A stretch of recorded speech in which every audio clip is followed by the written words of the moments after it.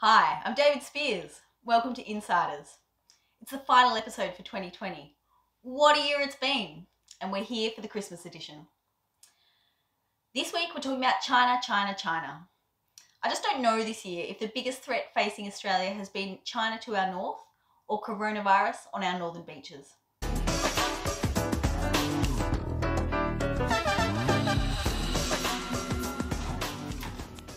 This week, we're joined on the panel by the lovely Laura Tingle in the studio, and also joining us, Niki, Savva and Kathryn Murphy. And so, Laura, I'll start with you. We've been talking about China a lot this year, and ex-Prime Minister Kevin Rudd, he's been weighing in a lot. He's got some expertise when it comes to our relationship with China. What do you think? Has he been doing a good job, or has he been doing a bad job? Well, David, it's not quite that simple.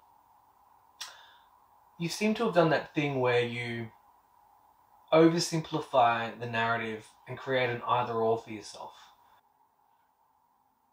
Maybe you'd like to reframe the question and give it a little bit more substance, something that I can sink my teeth into.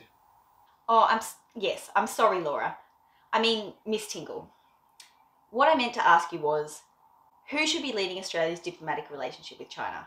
Should it be ex-Prime Minister Kevin Rudd, who has some expertise in dealing with the Chinese culture, or should it be our current Prime Minister Scott Morrison because he's got a marketing background? Well, David, I suppose I can answer that question. The question is really, what is Australia doing about its relationship with China? And as you know, the leader of Australia, Prime Minister Scott Morrison, has a little bit of a heavy-handed approach sometimes. If you cast your mind back to last summer, there was a terrible bushfire season in Australia. And he forced a few handshakes, as it were, and took a pretty heavy-handed approach. That's quite telling, in my view. And that heavy-handed approach seems to have spilt over into our relations with China at the diplomatic level.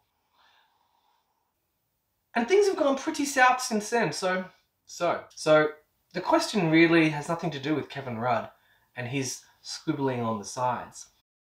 The question really is, does Scott Morrison, our marketing Prime Minister, have a plan beyond this sort of virtue signalling and heavy-handedness that he seems to be so au fait with? Yes, I understand. That was very strong analysis. Very smart. You're so smart.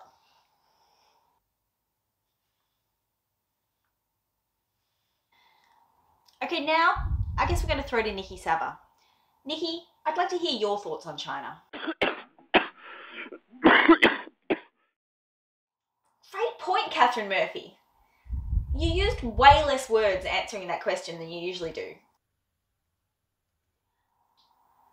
And look, we've come to the final thoughts for this episode. Laura, I always love to get your final thoughts because you're just so sexy. I mean, you're so smart. Could you let me know what your final thoughts are? Well, David, looks aside, I'd like to reflect on 2020 and look forward to 2021. 2020 has been a year of unrivaled change. There's been a global pandemic, there's been a changing of the US president in very unceremonious circumstances, and there's been a new Insiders host. And look, there's been a lot of consternation about all of these things. So I would just posit that people have change fatigue. The world is feeling a little bit worn down. And in these sort of trying times, I look to the big thinkers. I look to Karl Marx, to Noam Chomsky, to Barry Cassidy, to the big players. And I take solace in the idea that change is inevitable. And look, I mean, it's Barry Cassidy's tradition to have a drink on the last Insiders show for the year, from the Christmas special, as it were, and I probably shouldn't, but I'll be performing in the Carols by Candlelight performance next week with the choir from the National Press Club. And we'll be singing Ave Maria. And I'd like to give you a little taste of it right now. Ave Maria.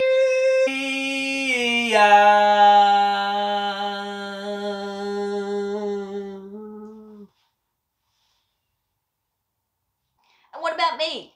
What about Spearsy's final thoughts? Just before we go, I'd like to mention a new podcast. Patricia Carvelis, regular on the Insiders panel, favourite of the Insiders panel. She's got a new podcast out and it's called Words for the Wise. Comes out every week, and next week she's doing a special Christmas edition. It's called A Very PK Christmas, and I'm so excited. If you'd like a little bit more political analysis while Insiders is offline over the summer, make sure you subscribe to PK's podcast, listen in every week, you won't regret it.